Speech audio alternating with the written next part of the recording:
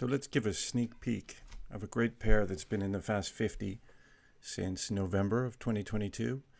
And we're looking at two companies here, Dana Incorporated and Thor Industries. Now, Dana makes power conveyance and energy management solutions for all types of vehicles and machinery throughout the world. And Thor Industries makes RVs and elements for RVs also around the world, United States, Canada, and Europe. The fundamental snapshot, side by side, shows that these are both consumer cyclical companies. However, we're doing this in related industry subsectors, so it's auto parts versus recreational vehicles. Their price ratio is a decent ratio.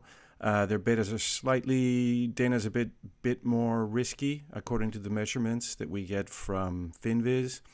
But what we can see is they're fundamentally pretty similar size companies. One's 5 billion enterprise value, the other's 6. EBITDA is about 9 versus 6. EV to EBITDA. Price to book value is almost identical, 1.3 to 1.4. Dividend yields are very close, 2 versus 2.5. And Zacks is ranking them both at 3, showing them to have similar earnings and momentum potential. So on that basis, we said these are fundamentally correlated companies that are worth trading. If we look at the back test that caused us to select them in the first place, first off, what I'd like to highlight is this price ratio, moving average of the price ratio and the price ratio. You see lots of zero crossings, very flat ratio for the last 2.5 years. In the last 3 years, there were 11 trades. There was 63% average correlation, highly co-integrated.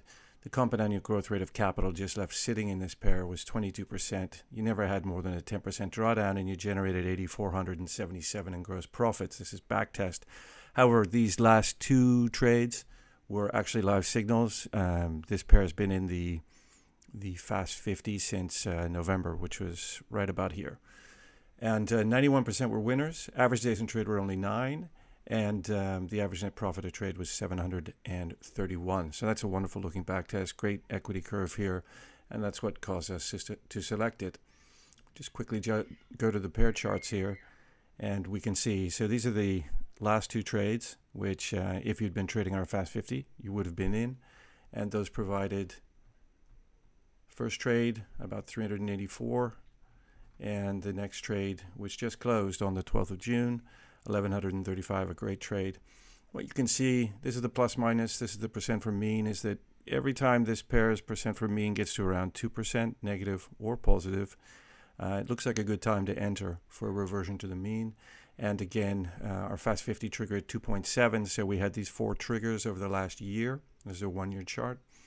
And there was one here that was almost 2.5, 2.31. Had you taken this one, it would have been a great trade as well. But it didn't trigger because we're at 2.7. But what you can see is there's just this consistent sort of, call it support level, that every time, there's about a 2% diversion from mean or 2.7 standard deviations, you're looking at getting some very successful trades, trading that back to the mean. So that's just a quick snapshot of these 2 companies. And it's an example of what we look for and include in our Fast 50 US equities pairs, designed to give you high probability pair trading signals to study and trade straight out of the box when you subscribe to our service. Thank you for listening, everyone.